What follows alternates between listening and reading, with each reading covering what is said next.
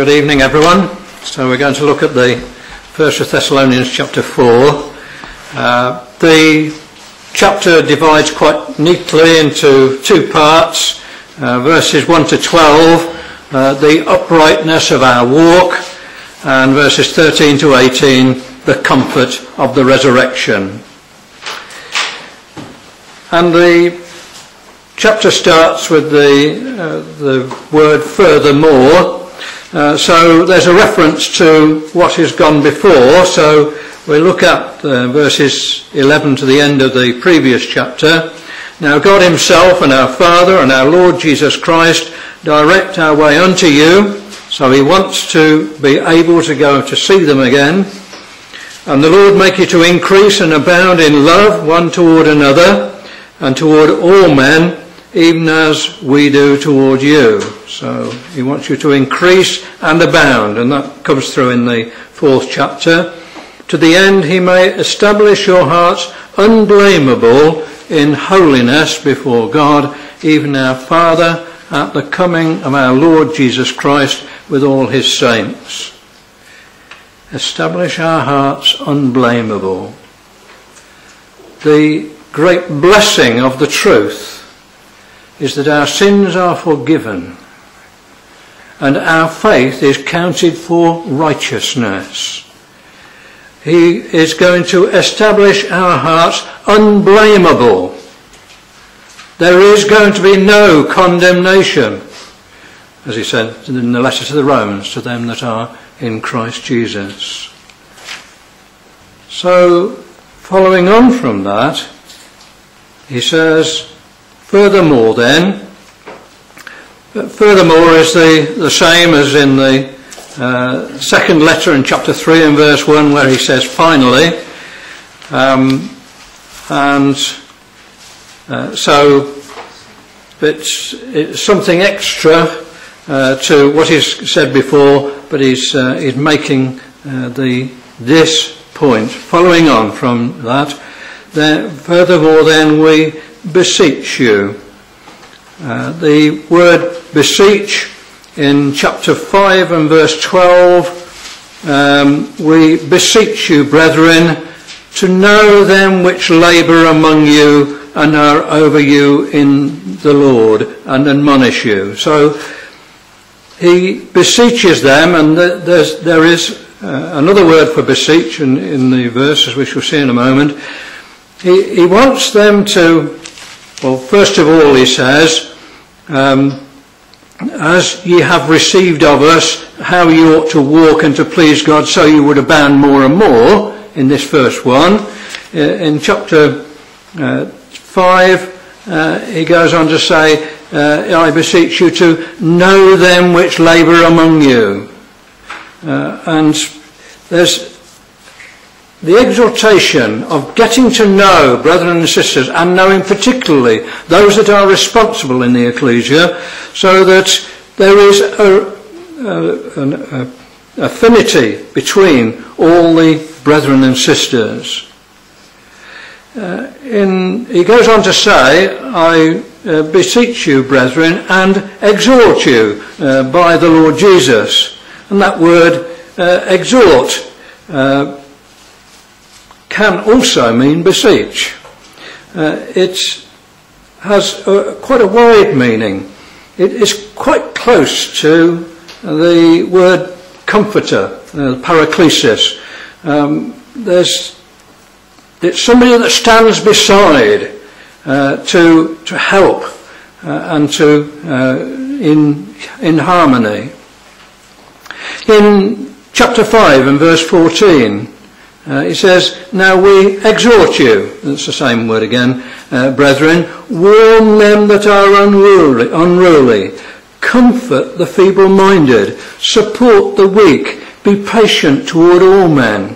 There's an exhortation to be interested and to seek to improve and to help brethren and sisters to keep in the right way, that we warn them that are unruly, comfort the feeble-minded, support the weak, be patient to all men. So there's an exhortation to the whole ecclesia to work together and to build one another up. In chapter 3 and verse 2, he says, he sent Timotheus, our brother, and minister of God, and our fellow labourer in the gospel of Christ, to establish you and to comfort you concerning your faith. The same word again. To establish you, we sent Timotheus. When we could no longer forbear, it says in verse 1, we thought it good to be left in Athens alone, but he sent Timothy. He'd had to flee from Berea, and he was worried about this young ecclesia in Thessalonica, and he sends Timothy back to see how they've got on. And so in verse 7 of this third chapter, he says, therefore, brethren, we were comforted over you in all our affliction and distress by your faith. So the Thessalonian ecclesia had been a source of comfort to Paul in his walk. Verse 6, he says, but now when Timotheus came from you unto us and brought us good tidings of your faith and love, and that ye have good remembrance of us always, desiring greatly to see us, as we also to see you. There's a fellow feeling between Paul and the ecclesia at Thessalonica. When Timotheus came to us and brought us good tidings, we get some idea of the extent of this blessing if we go back to the record in Acts. I want to go to the Acts chapter 18 now, which is the time when Paul came to Corinth. Acts chapter 18 and verse 1. After these things, Paul departed from Athens and came to Corinth. Now, in the first letter to the Corinthians and chapter 2, you get some idea of his state of mind as he went from Athens to Corinth. 1 Corinthians chapter 2 and verse 1. And I, brethren, when I came to you, came not with excellency of speech or of wisdom, declaring unto you the testimony of God. And if you just compare that with the speech that he made in Athens, quoting their poets, he's speaking to the centre of the culture of the Greek Empire, as it were. And he came to Corinth not with excellency of speech or of wisdom. For I determined not to know anything among you, save Jesus Christ and him crucified. And I was with you in weakness and in fear and in much trembling. He's really disappointed at the response that he had in Athens. And he's really despondent when he goes to Corinth. Back in Acts chapter 18 then, and at verse 5, we read, he's got to Corinth, he's in this despondent state. Verse 5, and when Silas and Timotheus were come from Macedonia, Paul was pressed in the Spirit and testified to the Jews that Jesus was Christ, and when they opposed themselves and blasphemed, he shook his raiment, and so on. It gave him a new lease of life. That was the extent of the comfort that he had received from the good report of the Thessalonian ecclesia, who had suffered at the hands of their brethren, as he says in the letter to the Thessalonians. So they were a source of comfort to him. And the chapter 4, 1 Thessalonians chapter 4, ends with that same word. Wherefore comfort one another with these words. Chapter 5 and verse 11. Wherefore comfort yourselves together and edify one another, even as also ye do. What a harmony he's inculcating in this ecclesia, working together, comforting, strengthening one another in the way of truth.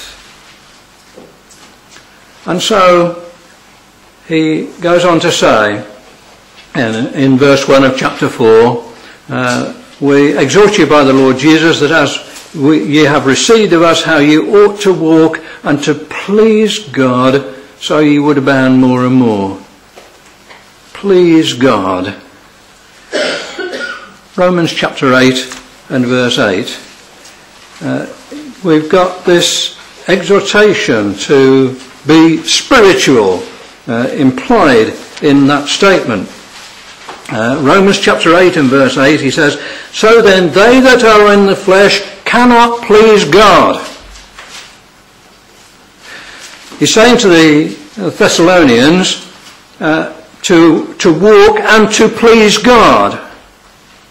Again, in the letter to the Hebrews, we're well known, without faith it is impossible to please God.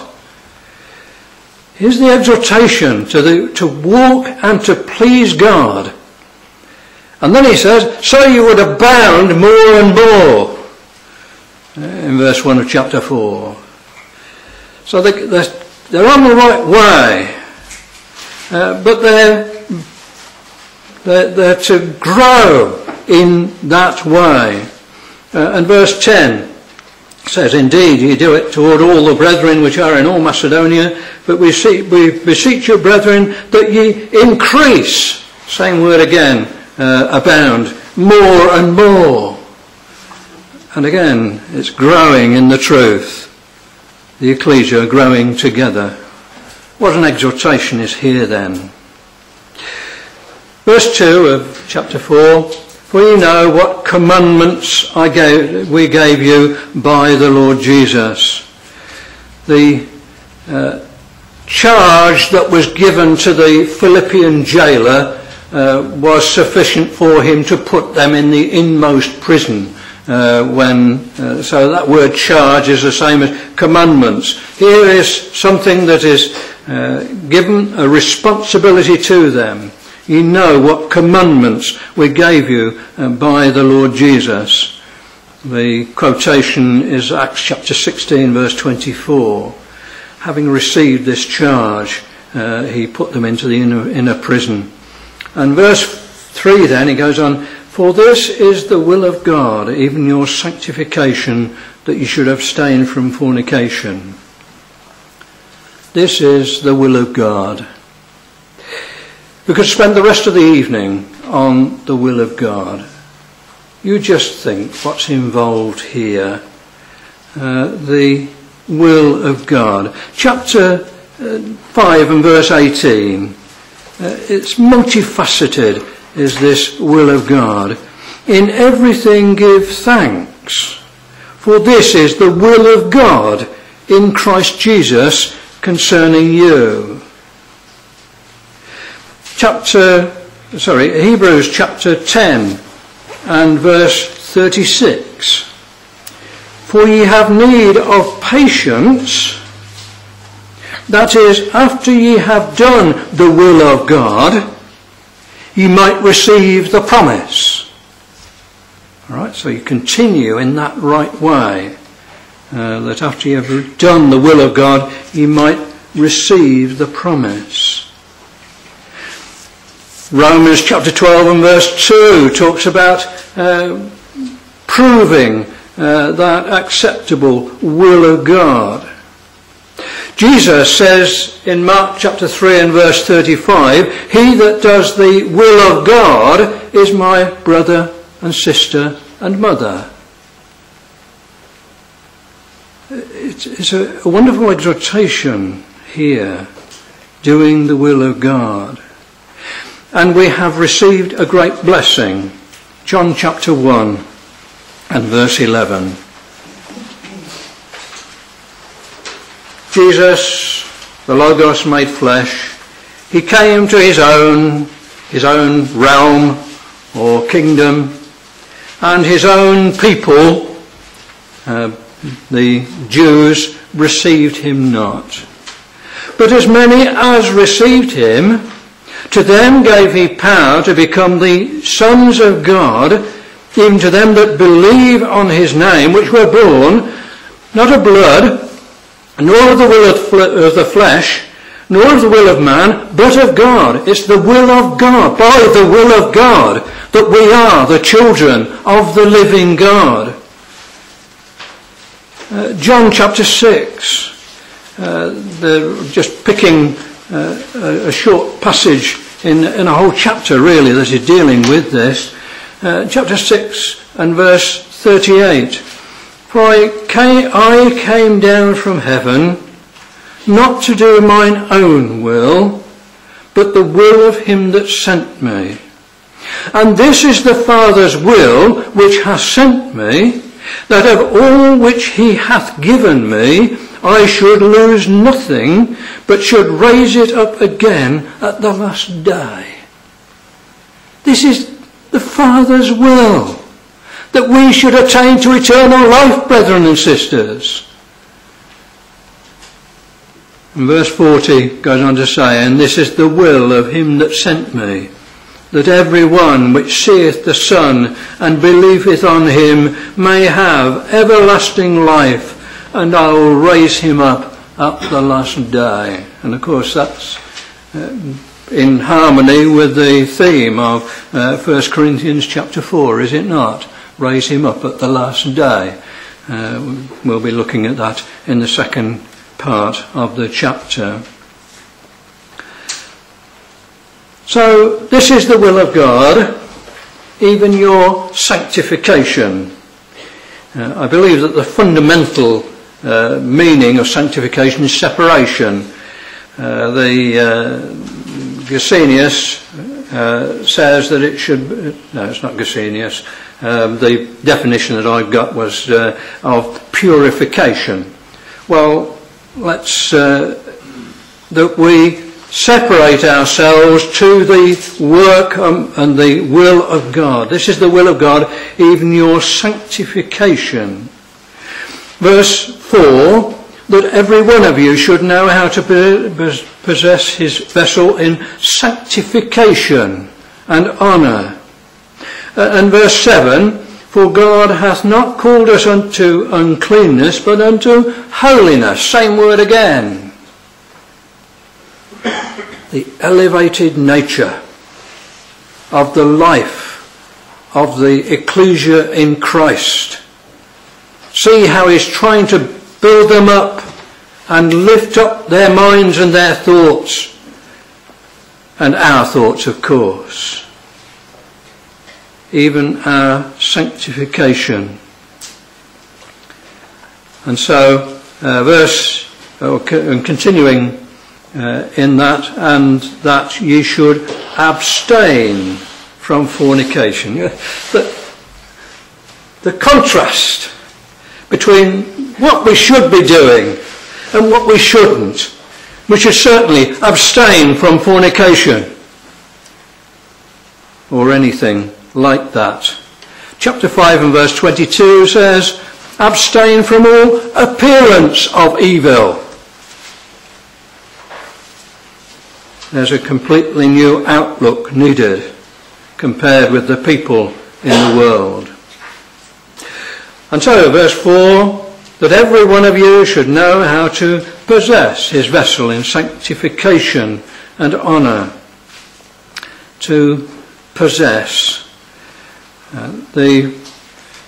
In Luke chapter 21 and verse 19, Jesus says, in your patience possess ye your souls. It's holding on in the time of trial that we should hold to the truth, and we shall hold on to the great hope of everlasting life in the kingdom.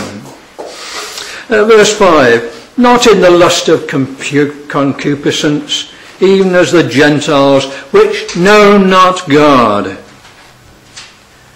You've got the contrast in John 17, his prayer just before he was crucified.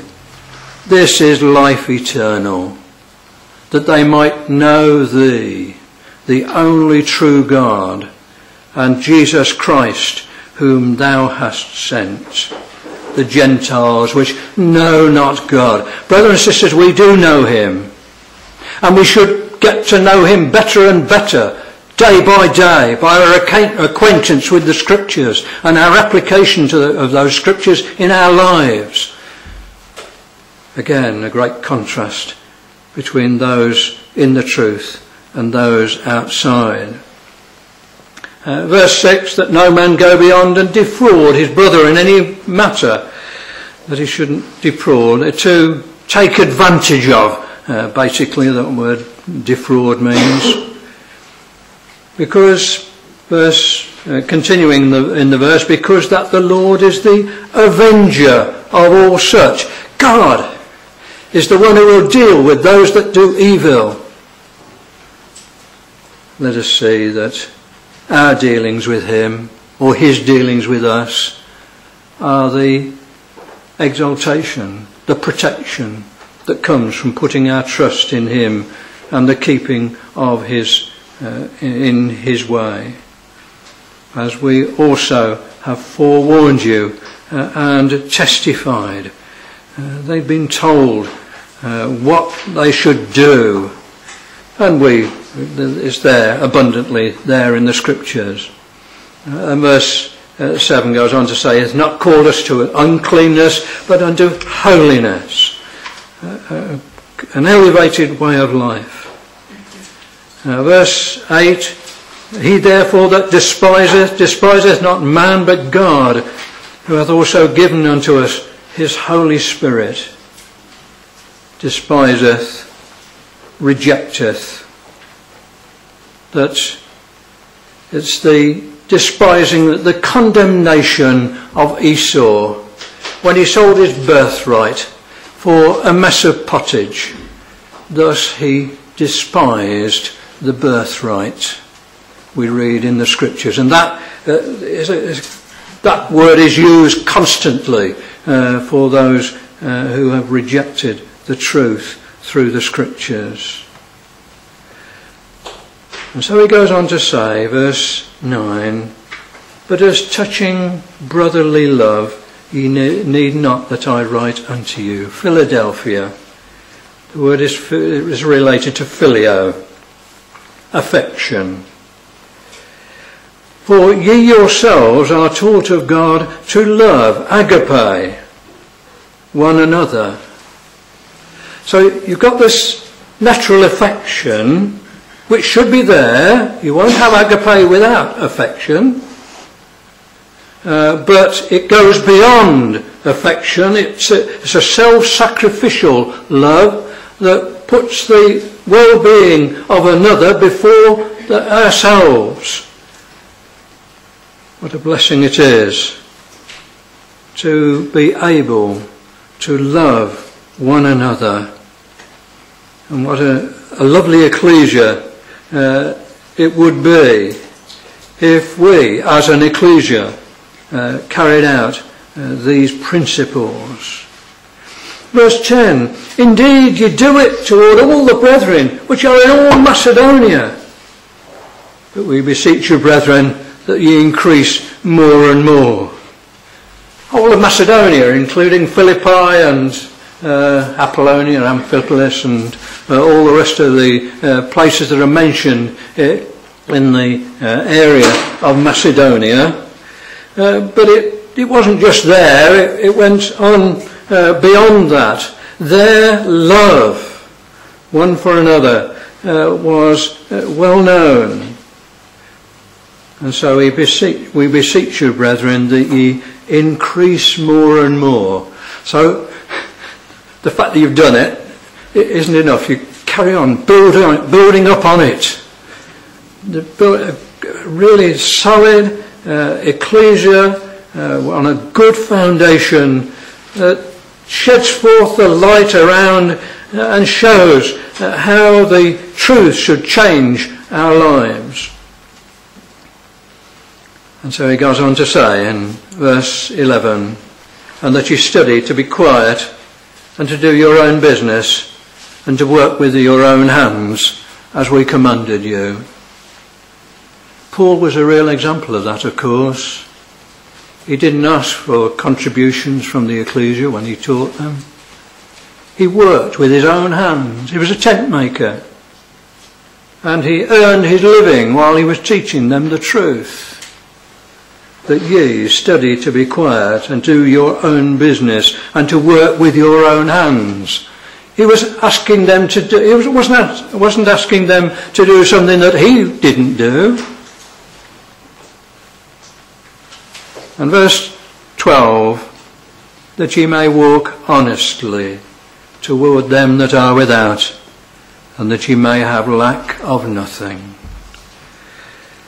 Walk honestly. Romans chapter 13 and verse 13 has this word honestly. Romans 13 verse 13, let us walk honestly as in the day, not in rioting and drunkenness, not in chambering and wantonness, not in strife and envying, but put ye on the Lord Jesus Christ, and make not provision for the flesh to fulfill the lusts thereof. Walk honestly. And the only other time that Greek word is used is at the end of the first letter to the Corinthians, chapter 14 and verse 40, when it says, let all things be done decently and in order. What an ideal is set there before the ecclesia. And so we have that first part of the chapter is the uprightness of our walk. And what an exhortation to that uprightness is there. And now we come to the comfort of the resurrection. Verse 13, I would not have you to be ignorant, brethren, concerning them which are asleep, that ye sorrow not, even as others which have no hope. Them which are asleep. In Acts chapter 7 and verse 60, the last verse of the chapter, we read of Stephen that he kneeled down and cried with a loud voice, Lord, lay not this sin to their charge. And when he had said this, he fell asleep. Now, we know what that means, but it's actually spelled out for us in chapter 22 and verse 20, when Paul, referring to this incident, and when the blood of thy martyr Stephen was shed, I also was standing by and consenting unto his death, and kept the raiment of them that slew him. So, it's talking about his death. The scripture says he fell asleep. And that is a wonderful expression that we have in the brotherhood, I think, is that those who die in the ecclesia fall asleep. And so 1 Corinthians chapter 15, we'll see the language as you go through relating to the resurrection, but of course it's those that have died before. 1 Corinthians 15 verse 6, after that he was seen about 500 brethren at once, of whom the greater part remain unto this present, but some are fallen asleep. Verse 18, they also which are fallen asleep in Christ are perished. Verse 20, but now is Christ risen from the dead and become the firstfruits of them that slept. And then verse 51, behold, I show you a mystery. We shall not all sleep, but we shall all be changed. And it may be that some of us will not sleep, but will be changed in the time of the judgment and the resurrection. The language is there. It's in chapter 4 and verse 13, Thessalonians 4, verse 13, we've got them which are asleep. Verse 14, if we believe that Jesus died and rose again, even so them also which sleep in Jesus will God bring with him. Verse 15, for this we say unto you by the word of the Lord, that we which are alive and remain unto the coming of the Lord shall not come before them which are asleep. So we've got that language being used. Those that have died, we should not sorrow, even as others which have no hope. The hope, chapter 1 and verse 3, remembering without ceasing your work of faith and labour of love and patience of hope in our Lord Jesus Christ. Chapter 1 and verse 3, 2 verse 19, for what is our hope or joy or crown of rejoicing, are not even ye in the presence of our Lord Jesus Christ at his coming? As related to the coming of Christ. And chapter 5 and verse 8, but let us who are of the day be sober, putting on the breastplate of faith and love, and for an helmet the hope of salvation. This will be our defence against the attacks of those that come against us. For a helmet, the hope of salvation. And so we do have a hope, that we don't sorrow. Yes, we do sorrow because we've lost a loved one, and for the time being we're going to have to cope without them. But we don't sorrow as others that have no hope, because we have a hope that we shall see them again. And so verse 14, if we believe or have faith that Jesus died and rose again, even so them also which sleep in Jesus will God bring with him. And notice how often it's the Father that is involved. Will God bring with him? Yes, Jesus is the Saviour, or really Jesus is the one through whom God is the Saviour. And it's something that we have to beware of, I think, because around us there are people that tend to concentrate on Jesus. But it is God that has done these things. It's God that has provided him through whom we have salvation. And so he says, he died and rose again. We believe that he died. We believe that he rose again. Even so, them also which sleep in Jesus will God bring with him. So we've got that great hope before us. Verse 15, for this we say unto you by the word of the Lord, that we which are alive and remain unto the coming of the Lord shall not prevent them which are asleep. It's the word prevent is accurately correct. It comes from the Latin, which means to come before. Prevent, it's from the word means to come before. So basically that's the meaning of the word. We generally nowadays use it in a different sense, but that's really the meaning of the word. We shall not come before them which are asleep. 4 verse 16, for the Lord himself shall descend from heaven with a shout. So the Lord himself. In Joshua chapter 22 and verse 23, talking about the the pillar and the altar that had been built by the tribes on the eastern side. And it says that we have built us an altar to turn from following Yahweh, or if to offer thereon burnt offering or meat offering, or to offer peace offerings thereon. No, that's not what we're after. Let the Lord himself require it. So he let Yahweh himself require it. He is the one who will do it himself. And then in today's reading, in Isaiah chapter 7,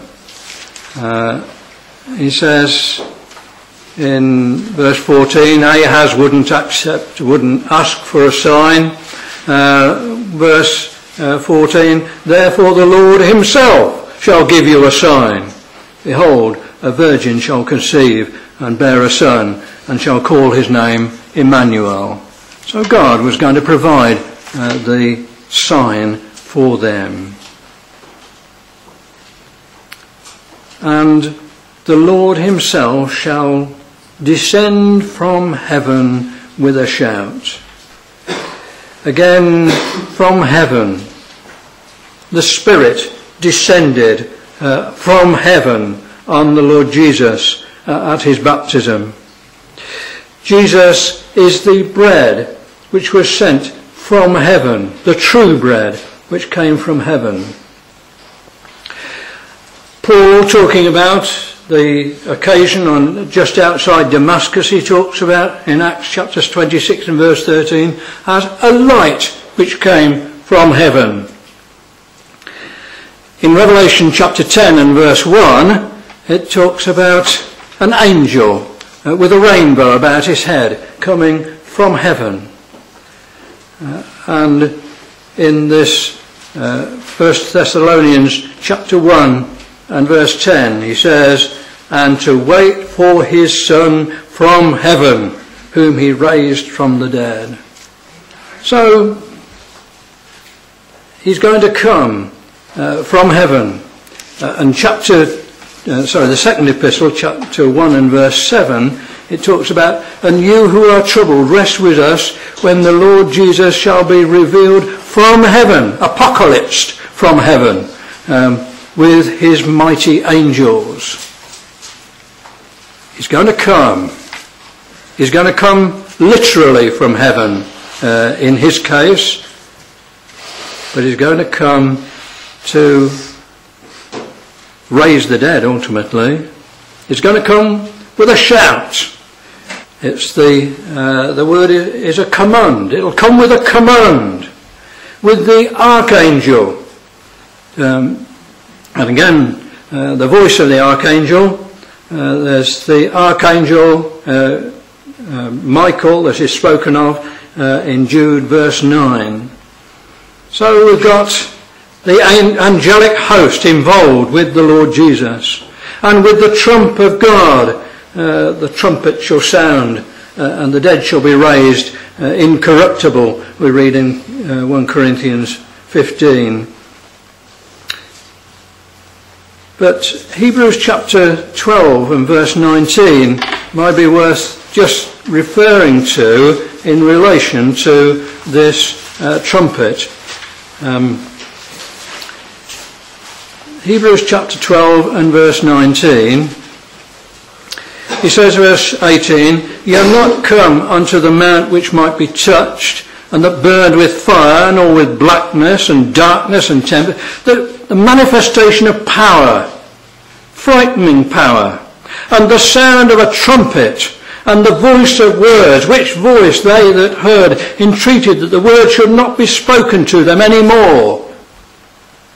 This trumpet is going to be a terrible sound for the people of the world. It's going to be a glorious sound for us, brethren and sisters, in the resurrection from the dead. And so it says that the dead in Christ shall rise first.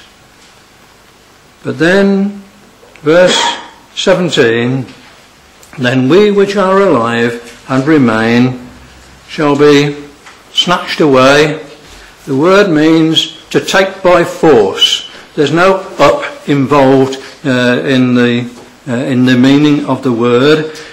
When Philip was caught away and was found at Azotus, that's the same word that's used here.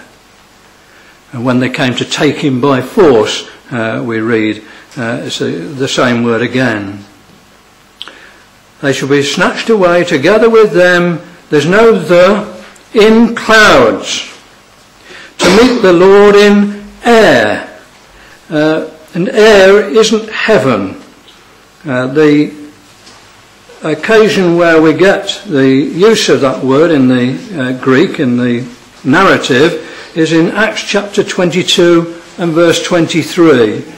And you'll see that it's not talking about heaven at all. They cried out and cast off their clothes and threw dust into the air.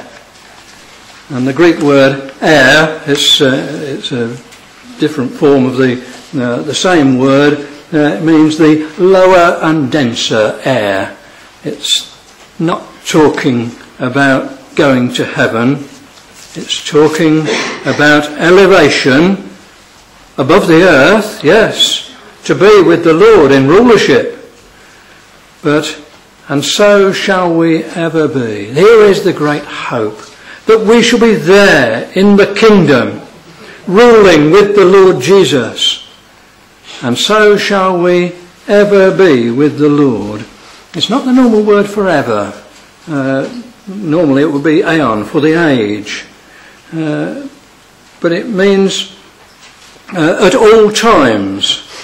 It's there in chapter 5 and verse 15. It says, see that none render evil for evil unto any man, but ever follow that which is good. All the time, follow that which is good, both among yourselves and to all men. Rejoice evermore. Rejoice all the time. And we just wonder how much we do rejoice, brothers and sisters. We should be rejoicing all the time, wondering at the greatness of the blessings that we have received in the Lord Jesus Christ. So the chapter concludes with, wherefore comfort one another with these words. Verse 1 says, furthermore then we beseech you, brethren, and exhort you, comfort you by the Lord Jesus. Verse 10, indeed we do it toward all the brethren which are in all Macedonia, but we beseech you, brethren. It's the same word again.